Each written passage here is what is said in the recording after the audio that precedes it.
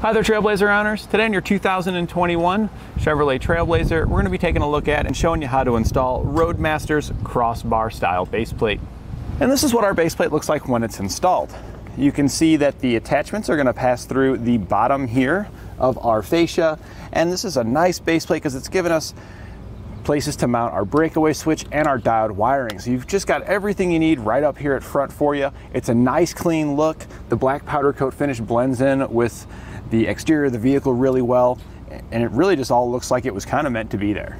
There's 5 main components you'll need when flat towing your vehicle behind your motorhome. You'll need your tow bar, which is the connection between your motorhome and your vehicle.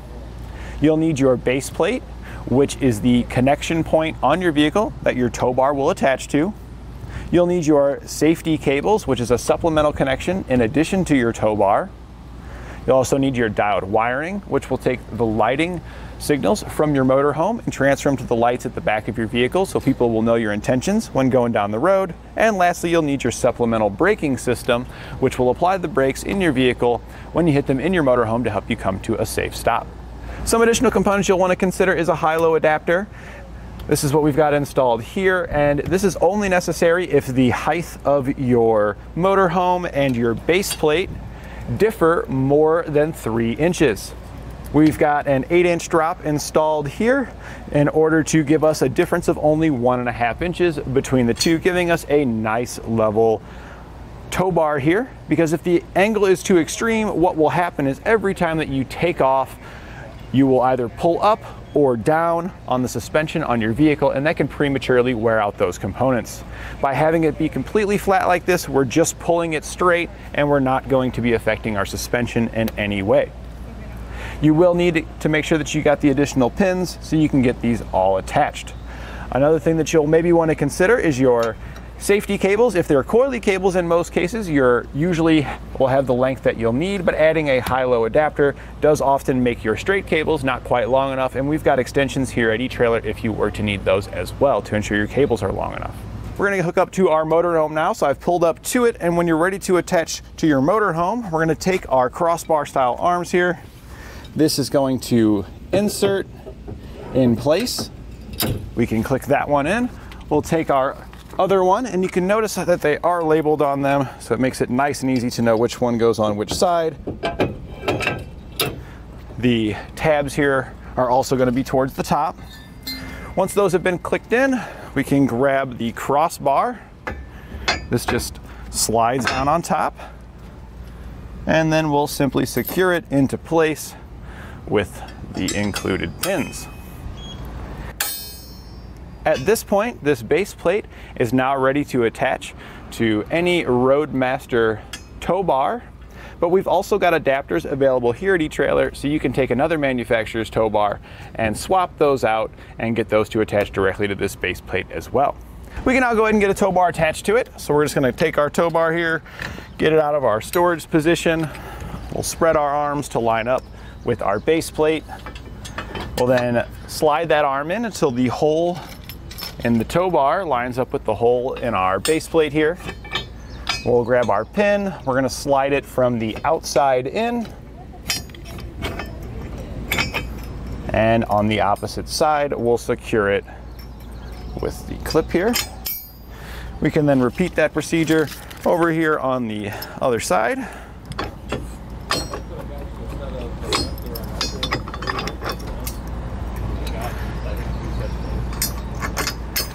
And now at this point, we are ready to take the rest of our flat tow components, such as our diode wiring, our safety cables. And when attaching your safety cables, we do want to make sure that we are crossing those. So we're going to take the safety cable from the passenger side there on the motorhome and make sure that we connect it to the attachment on the driver's side on our vehicle. We'll do the opposite with the other one, and this will ensure in the event of a catastrophic disconnect that we will have a cradle here underneath of our tow bar to keep those components up from dropping down onto the pavement. And lastly, we're going to take our breakaway switch cable and make sure we attach that for our supplemental braking system. And then at this point, we're ready to place our vehicle into flat tow and we're ready to hit the road. We'll begin our installation here at the front of the vehicle with our hood open. We're going to need to remove some fasteners across the top of the vehicle here. There are several fasteners and some rubber bump stops. We'll start by removing the bump stops. To remove these, just grab them and give a little bit of upward pressure and then just turn counterclockwise and they'll unthread right out of there. So we'll remove the remaining 3 just like that. Once those are removed, here's our fasteners that we now need to take out. They're Torx head bits, and there are going to be 7 of them. You'll have 3 on the passenger side and 4 on the driver's side. So we'll just take our T15 bit, we'll slide it down into those screws, and we'll just zip those out of there.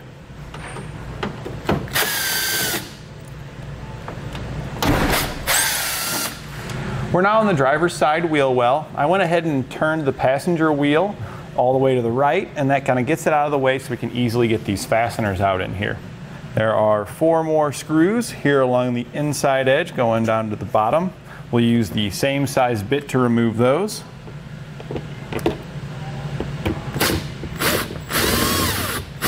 Once we get these 4 removed, there's also a pin located up at the top. If we then follow upwards, so it's pretty much just straight up and then go inward, we'll find our push pin fastener up in there. We'll use our trim panel tool to get behind the head and just pop it out of there. What happened there, it came out pretty fast, but once you get the head popped out, that releases it and then you can just pull it right out of there. Now that we've got those removed on this side, we'll be doing the same thing on the other side. When removing the ones on the other side, it's probably going to help to take you and turn your wheel the other way to give you the clearance over here as well. So now we're underneath the vehicle. We've got some fasteners we're going to be removing in the middle and on each side. We're going to start with our Torx bit that we had on the side, and there's going to be several Torx screws that you see over here. There's about 5 of them over here. We only need to remove the ones that actually are connecting to our fender liner there, which is going to be this one here and this one here. And you can actually see like where the fender liner kind of would get attached by those.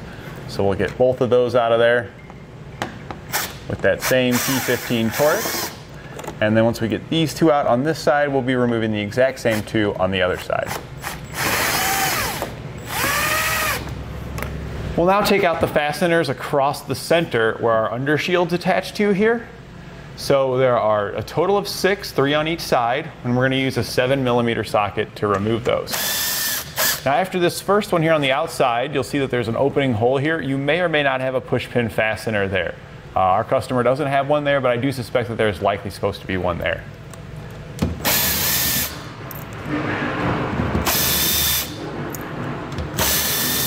Same when you get to the other side. There's likely a push pin fastener right there between these 2 outer screws, but the one on this vehicle is not there. We'll now come back to our fender here because we needed to get some of those loose on bottom. We're going to pull our fender liner back some, and I'm just using a trim panel tool to kind of pry this out of here. And we'll need to pull this trim piece off here. It's hard to see, but around the inside, if we kind of just feel in there, there are little white clips. We're looking for those white clips, and I'm just giving them a little bit of a pinch. And then we'll take our trim panel tool here on the outside. You can actually see, if you look at the paneling here, how when I'm pushing on that clip, it makes a little gap right there. And I'm squeezing the clip just a little bit. Here you can see the white clips that we were talking about that we passed out. You can see where I was squeezing to get it to pass through, and we're just going to follow that up. You can see here I'm kind of giving it some pressure and it's not coming out, but with my other hand I give it a little bit of a pinch and it just pops right out of there. Now there is some along the way, so as we're going up, just kind of pay attention. You can kind of see there's one right here as well. So just feel from the back side for each of those clips and squeeze them as you take them out, just like that. And we're going to get those released all the way back to or behind this point here. Once we've got it released to this point here, it changes to a different style of clip. So we're just going to use our trim panel tool with a little bit of pressure to get it released a little bit further. You could also use plastic ones depending on the area there. And we can always pull that fender liner down to give assistance with these as well. We just need to get a little bit further back. That should be good there, because we needed to reveal this bolt right here. We're going to remove this using a ratchet and a 7mm socket. Once we get that loose, most of the time they'll come out of there by hand afterwards. Or what I like to do is you can take the socket off of your ratchet after you break it loose, and that makes a good little thumb wheel to get that out by hand. So once we get this guy out of here, what I'll do next is take some rags, and I like to kind of fold them up to make a spacer. And we can use that spacer then to hold this trim piece out. So that way when we're removing our fascia, we don't have to worry about bumping into it. It kind of gives us a clearance that we need. So I'm just taking the rag here, just folding it up until it gets pretty thick. And then we can just peel back on this, and we're just gonna slide it in just like that. And you can see the gap that it's made here for us, so that way we can easily get our fascia removed. We're gonna go ahead and just put another one in towards the top as well. After we get these in place, we'll head over to the passenger side and we'll perform the exact same procedures over there to get that side removed as well. We can now start to get our fascia peeled off. We're gonna start on one side. I'm just kind of pulling back on the fender liner so I can get a grip behind the fascia. And then I'm just gonna kind of pull outward, just like that, until we get it popped out towards the center of our taillight here. Once we get it popped out to that point where it's released from the taillight, we're gonna stop on this side, and we're gonna go over to the passenger side there, and we're gonna get it released to that point as well. So now that we get these released, we can pull out on it a little bit. These little black pegs that you see here and here, what that actually is that is the push pin for the wiring harness that's on the inside, and we need to get that taken off of there. So we're gonna take our trim panel tool, we're gonna go behind this piece here to get behind our wiring harness. And we're just gonna pop it out of there. You can see here's that wiring harness that we just popped out with the trim pull. I just got the tool kind of behind it like this and just popped it out. So we're gonna get the next one released here, and then make sure we get the ones over on the other side released as well.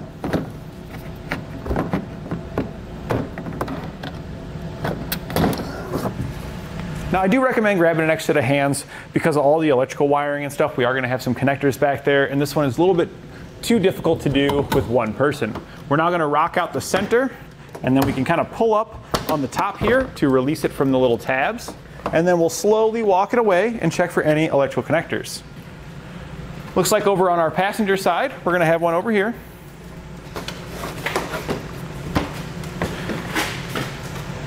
We can remove this connector by pulling out on the lock tab here. So it's a little red tab. And then we can press the release right there. And it can be pretty stiff. Sometimes if you actually push it together and then try to release it, it makes it a little bit easier. We'll then set this aside where it won't get damaged. We'll need to remove our air dam. We'll use a pair of snips to make diagonal cuts here at the corners to separate it from the upper section. The upper section is going to stay on the vehicle. Once we've made those cuts, we can now release the tabs holding the air dam on. These tabs are located on the bottom. You'll pull the air dam directly towards you while pushing up on these tabs with a screwdriver to release them. Once we get the one side released over here, we'll then go over to the other side and release the other side the same way. We can then set this aside, and we're not going to reinstall it. We now need to make a small modification to the intercooler here at the bottom to have clearance for our base plate. On the passenger side, you'll notice that there is a small tab here that sticks out. We need to trim this off so that way it's not in the way. We're just going to use a cutoff wheel to trim this somewhat flush when removing it. So remove it here. And then if you've got it trimmed, if you want, you can take a file in here to just clean up these rough edges. It does kind of melt a little bit. And we're just trying to smooth it out and knock off any of that melted part, really. Next, we're going to remove the bolts from our bumper beam here. You'll have 4 on each side. The upper outer bolt we're going to leave in place. The other 3 on each side we'll be removing. We'll use a 15mm socket to remove these.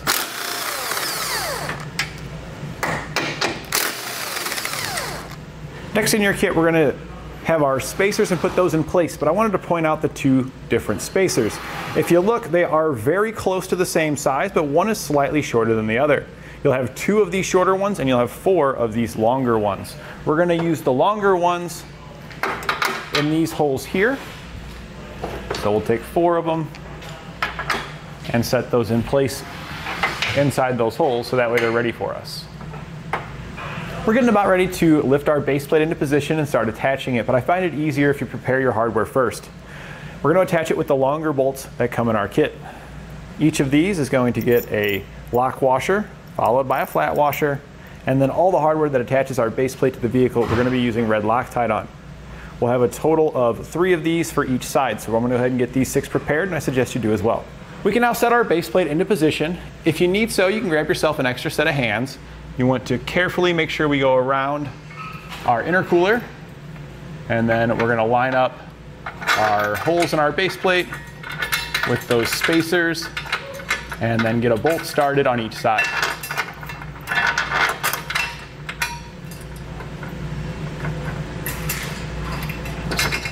Got one started there.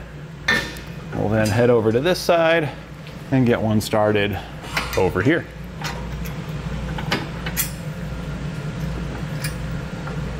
When starting your bolts on the base plate, you may need to stick a small pry bar in this outer hole here like we are. And we're using it to pry it over just so we can get everything lined up, because it was very close on the way everything lined up on it. Now that we've got one of these started on each side, it will hold itself up, making it easier to install the rest of the hardware. We can go ahead and get those inner ones installed in there. And once you get those started, we're going to go back to those shorter spacers that we had mentioned earlier, and these are going to drop in from the side. With our hardware still loose, you can kind of pull out to get that to slide in there. And then we're going to use the same hardware, just with that different spacer, and get into those outer holes. We'll now take the smallest diameter hardware that comes in the kit, and we're going to prepare it with lock washers and flat washers like the other hardware, and of course some Loctite. You'll have 2 for each side. And then we're going to take our lower brackets here, and these are side specific. So we got the driver's side one here. The longer section here is going to be horizontal, and the holes are going to match up with those factory weld nuts. The other 2 vertical holes here, where it goes up, should line up with your base plate. And you can see the little gusset there and the open holes right there. So we want these to line up with our factory weld nuts there. And then we're going to take that hardware we prepared and just thread it right into it. Once we get these threaded in over here, we can get the other side kind of mocked up the same way. We can now take the slightly larger diameter, and they're also slightly shorter than the previous ones we used. And these ones we're going to get just a flat washer. We're going to go from the outside in. On the other side, we'll follow it up with a flat washer, a lock washer, and a nut. So we'll just repeat that for the other hole on this side, and then the 2 holes over on the other side. We can now go back and tighten our hardware down. We're going to start with the bolts here where it attaches to our bumper beam. We're going to use a 17mm socket on these.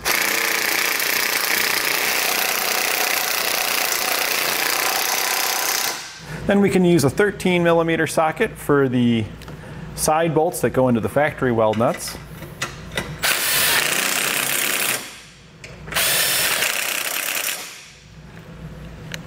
And lastly, we'll use a 15mm socket and a wrench to tighten down the bracket to the base plate. You'll need your socket on the outside and your wrench in here on the inside.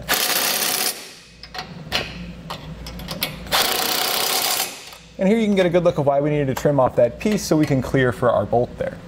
We can now go back and torque all of our hardware to the specifications outlined in our instructions. We'll do it in the order that we had tightened them down.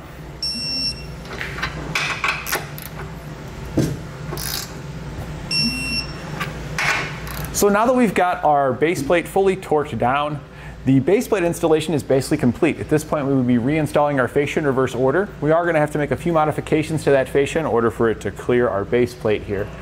But I highly recommend at this point you hold off on reinstalling that fascia and complete the rest of your flat toe setup, which is usually going to include your diode wiring and your supplemental braking system.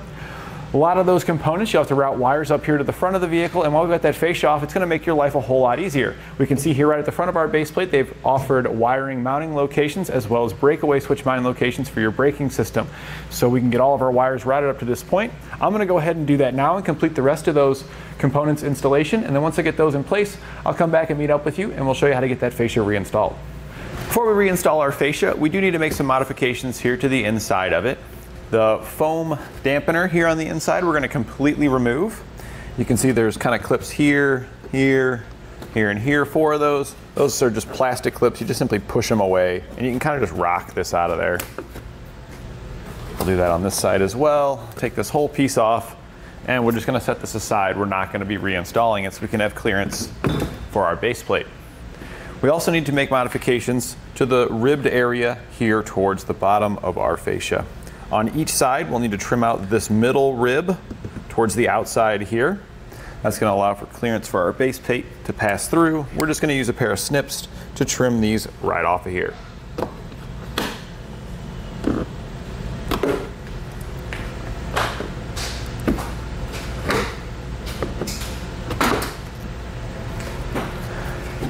The directions also want you to trim out this piece here next to this sensor, but what I'm going to do is I'm going to actually leave this in place.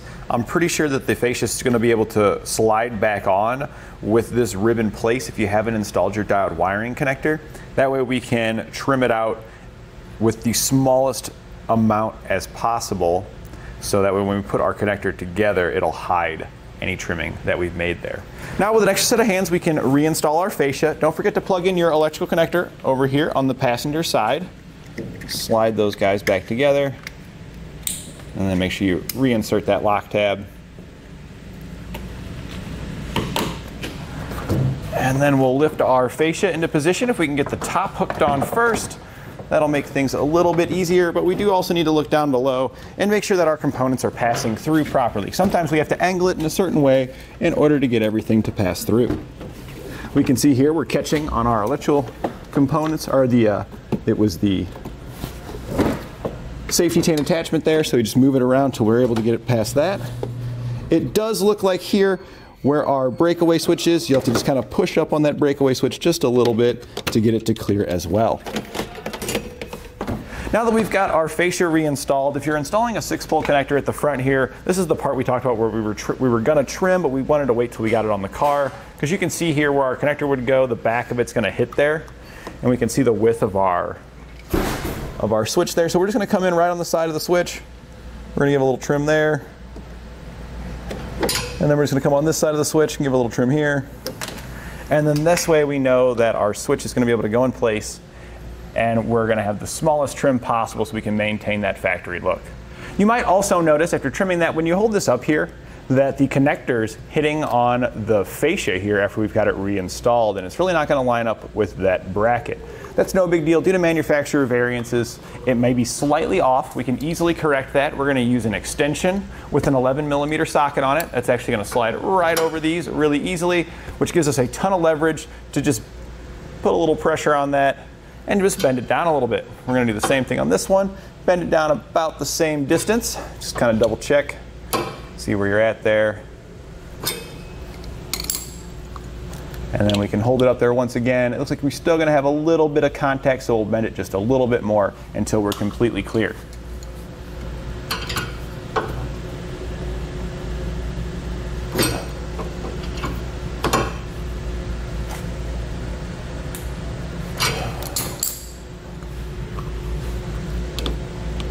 And it looks like we'll have plenty of clearance there, and we also want to just make sure we can flip it open. Looks like our lid will be able to open and everything there. So now you've got that all adjusted. If you are hooking up your 6-pole connector, you can go ahead and finish getting that installed and mount it up. You'll mount this up just using the 2 self-tapping screws that come provided with your kit and an 8mm socket. And that completes our look at Roadmaster's Crossbar-Style base plate.